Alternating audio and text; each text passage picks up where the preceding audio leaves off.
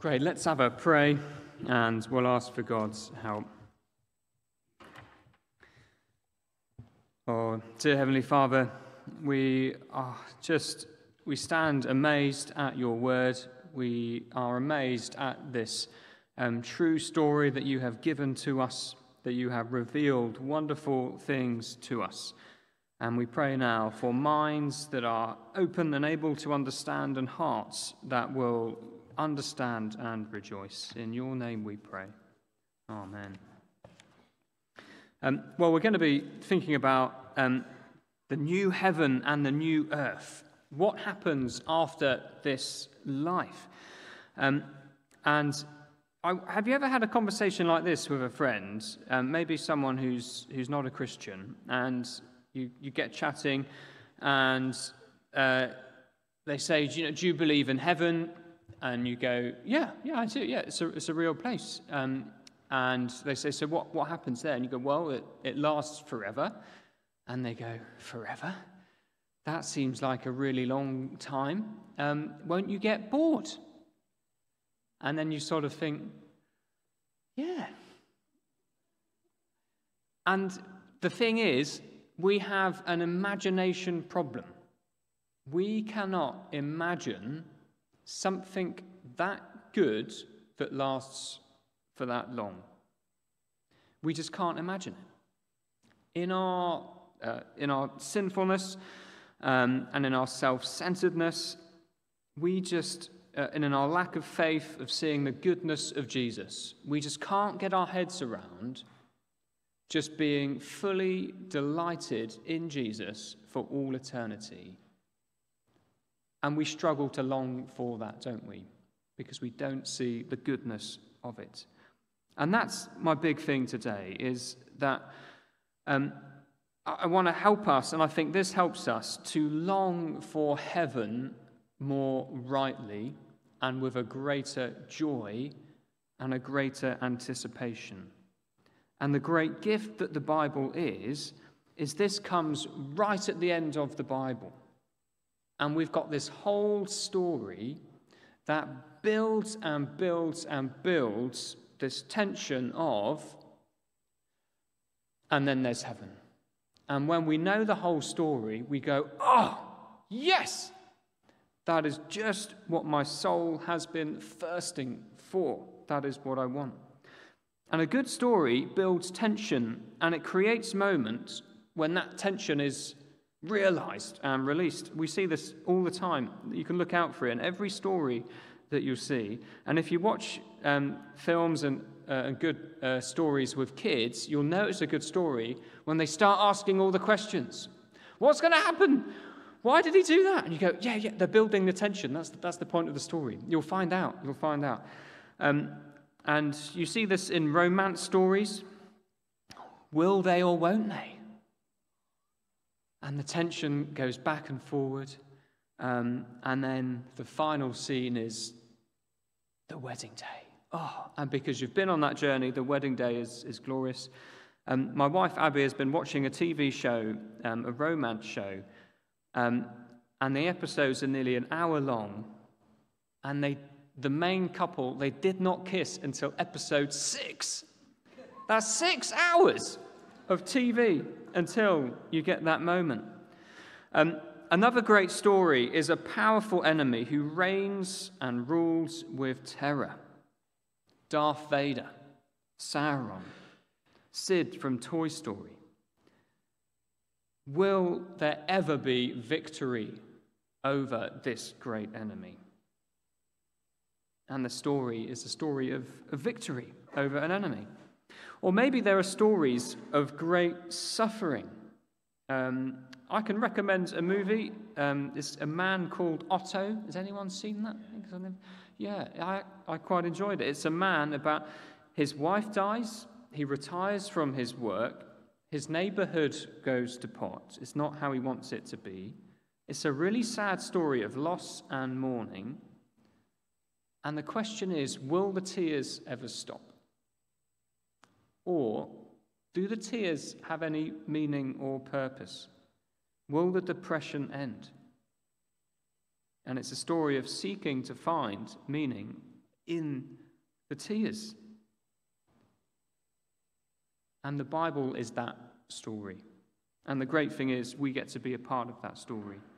And in this part of Revelation, we see the final scene, but just like the final scene of a rom-com where you see there's a wedding, you can see that and you go, I understand what's happening, it's a wedding.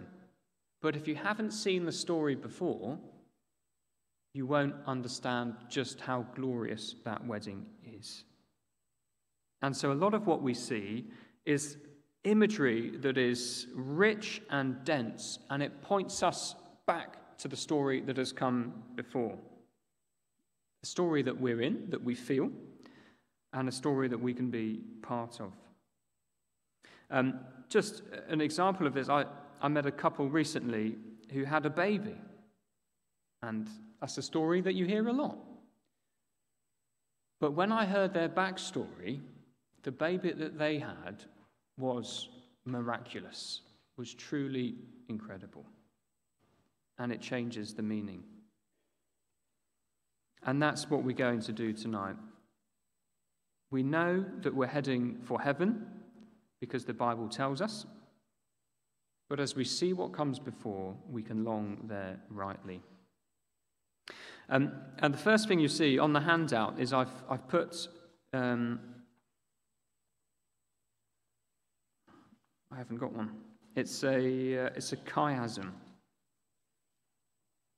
Oh, I found it. There, in verses 1 to 5, what we see is something called a chiasm. This is a Bible technique of writing things, and it's like climbing up a mountain that leads to a peak in the middle. And we see there, we'll start from the beginning and the end, it sort of reflects itself. So in verses 1 and verse 5, they're speaking about a new heaven and a new earth, verse 1. And in verse 5, the one who on the throne says, I am making everything new. Heaven is starting anew, a new creation, a new heaven and a new earth. And then we go inwards. Verse 1b and verse 4, each of those verses declares that there'll be no more or no longer something that is bad. In verse 1 it says, there is no longer any sea. The sea is the place where the beasts dwell, where dangerous things are, where it's chaotic and unpredictable and dangerous. And in verse 4, we see, he will wipe every tear from their eyes. There will be no more death or mourning or crying or pain, for the old order of things has passed away. Those things of this world which are wrong will pass away. And that leads us into the middle of the chiasm. And there we have two wonderful pictures in verse 2. And I think the meaning in verse 3, which is the same thing. So in verse 2, he says, I saw the holy city, the new Jerusalem, coming down from God.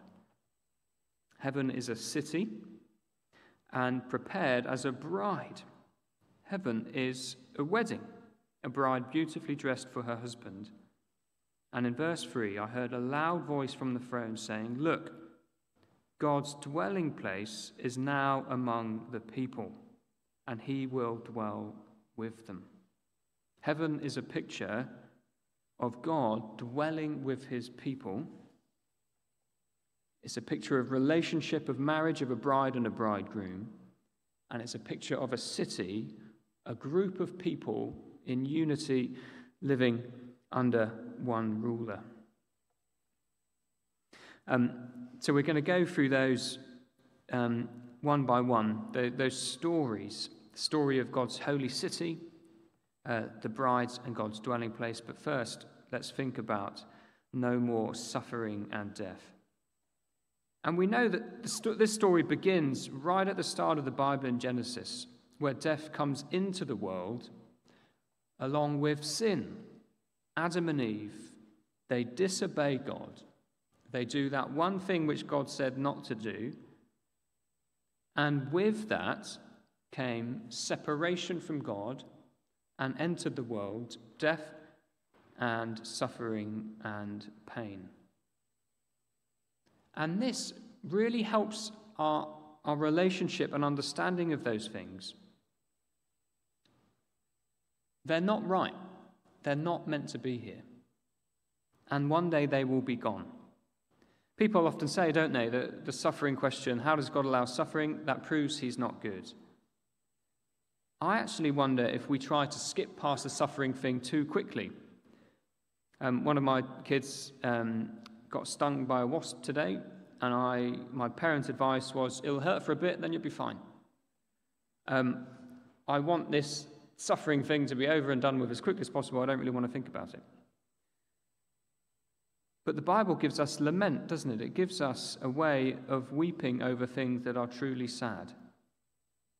The Bible is a story full of plagues, floods, death, war, and all these things are wrong. They're not meant to be here. And as we suffer, we can say sad things are sad because they are a reminder to us that we are fallen and that this world is not as it's meant to be, and one day it won't be. Isn't that gloriously hopeful? What about the story of God's holy city? Note, it's coming down out of heaven from God. This is the opposite to man-made religion, epitomized in the Tower of Babel, where man tried to build their way up to God in their own strength, and God said no and squashed their efforts. This is God's work. The heavenly city comes down from God. And don't we love this story of a holy city? We talk about this all the time. How can we make the place that we live in better? How can we get along better with each other? Who should we vote for? What policies do we think will make this city, town better? What policies do we think will make this place worse? Whose rule shall we live under? The story of a city of people dwelling together, living under a ruler, is a story that humanity has been obsessed with. And the Bible teaches us a wonderful story where God is preparing a particular people, seen first in the Jews in Israel, and later so that the whole nations can see his church is this holy city, a group of people living in perfect unity with one another. It's a great story, and it ends with this holy city coming down from heaven. What about the bride? The city is prepared as a bride beautifully dressed for her husband. We see allusions to this further back in Revelation in chapter 19. In fact, you can see it on this page, top left-hand corner, 19 verse 7. It says, "Let us rejoice and be glad and give him glory, for the wedding of the Lamb has come, and his bride has made herself ready. Fine linen, bright and clean, was given her to wear." In John chapter 3, John the Baptist says, "A person can only receive what is given them from heaven." And then he goes on to talk about the bride belongs to the bridegroom. The church is destined for a wedding, beautifully dressed for her husband. The day will come when this union will be fully realized. The city and the bride are the same thing.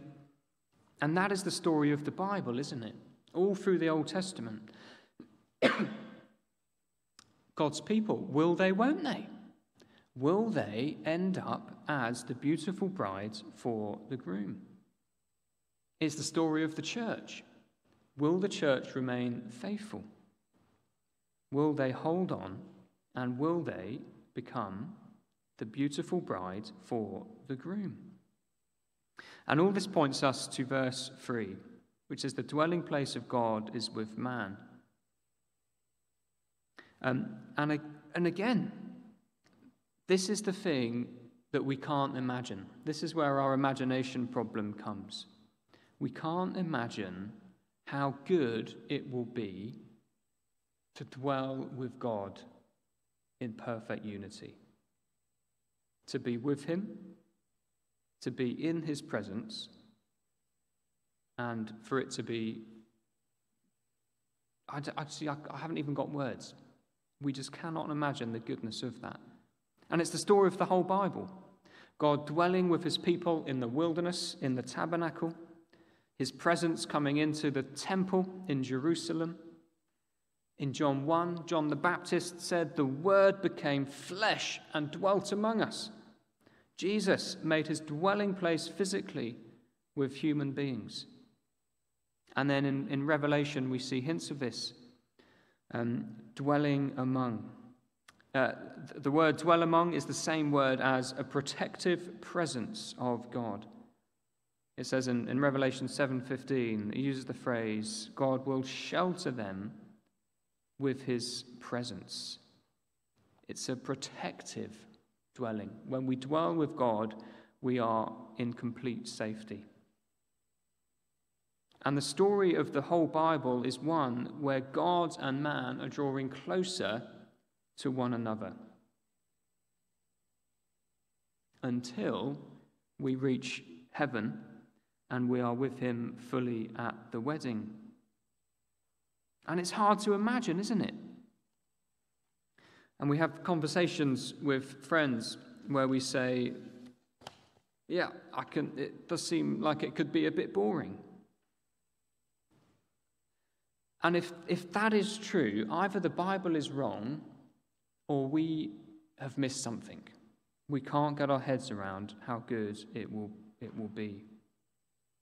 And there's a couple applications here as we finish up. We see the word thirsty used in verse 6 and the word victorious in verse 7. And I'm going to encourage us to go away with those words in mind. Let's go away thirsty as a good thing. We want to be thirsty. And going away longing to be victorious and how to be victorious. Let's look at thirsty. We see that in verse 6. He said to me, "It's done. I'm the Alpha and the Omega." That's the beginning and the end. That's the first and last letter of the alphabet. The beginning and the end. To the thirsty I will give water without cost from the spring of the water of life. He gives water to the thirsty. And I'm going to think about this in a couple of ways. I think first, we thirst for our need for salvation. And I think secondly, we thirst for our need to be with God and to see him glorified. So first for our need for salvation. And we see this in the Gospels. If we compare a thirst for the water that comes from Jesus compared with the Pharisees' attitude towards Jesus in the Gospels, the Pharisees in Jesus' day, they were not thirsty. They were religious, they were doing good deeds, they were pleased with their performance, they took pride in it. Progress for them was being less thirsty. I am less in need of God because my good works have got me closer to him, and I need a bit less grace. I need less mercy. I need less forgiveness. Along comes Nicodemus, the Pharisee, to come and speak to Jesus, and he says, "You must be born again." He's saying, "Do you not realize how thirsty you are, Nicodemus?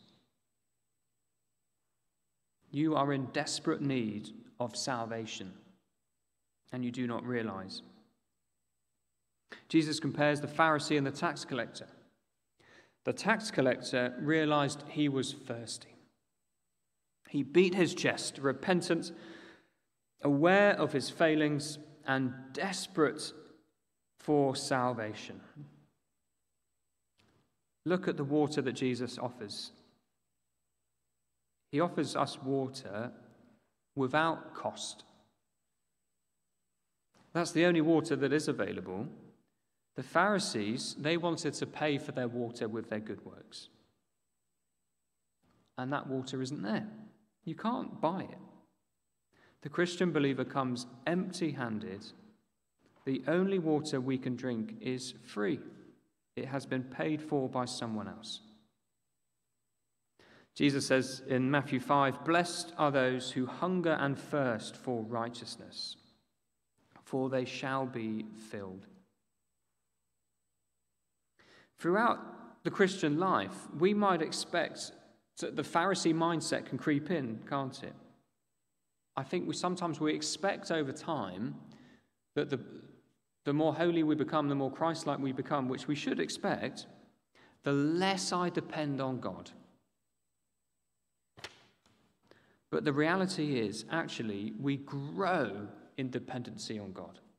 We grow in our thirstiness, in our need to drink the water that Jesus offers. And that is so true, isn't it? Each day we aim to be more like Christ. We need more grace. First, because I sin every day and I need grace every day. But secondly, the knowledge of myself grows and I see my own heart a bit more clearly each day.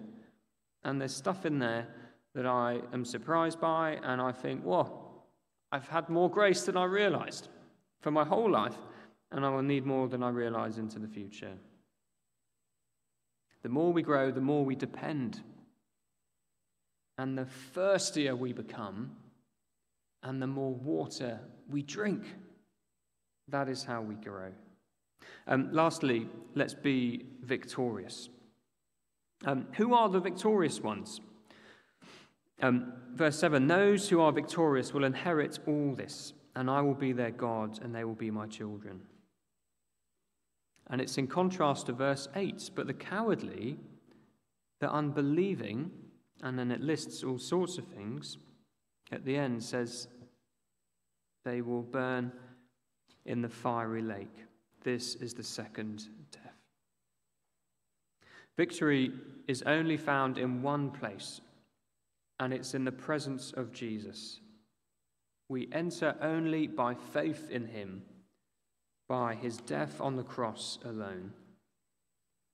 And so the place of victory is the same place that we're heading.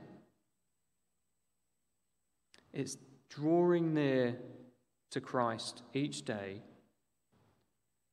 being reassured that we are adopted, dwelling with him now. And it says in Ephesians 2, we're already citizens of heaven. That is where we belong.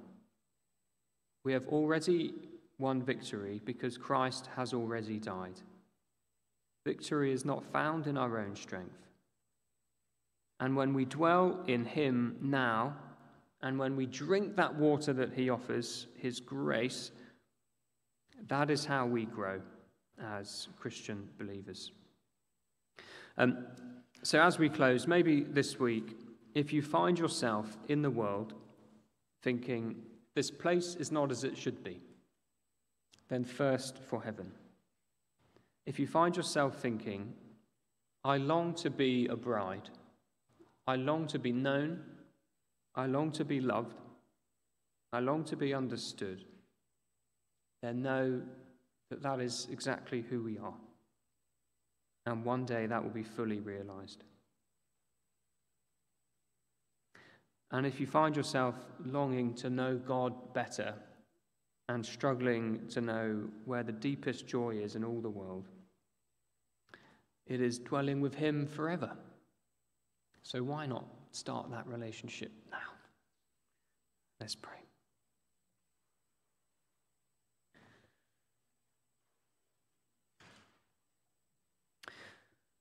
Oh, Heavenly Father, we thank you so much that we know the end of the story.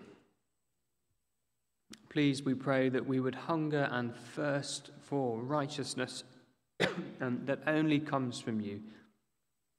Would we enjoy being in your presence now? Would we enjoy and receive more fully that relationship that you offer? Help us to rejoice in it and help us to long for our eternal home with you. Amen.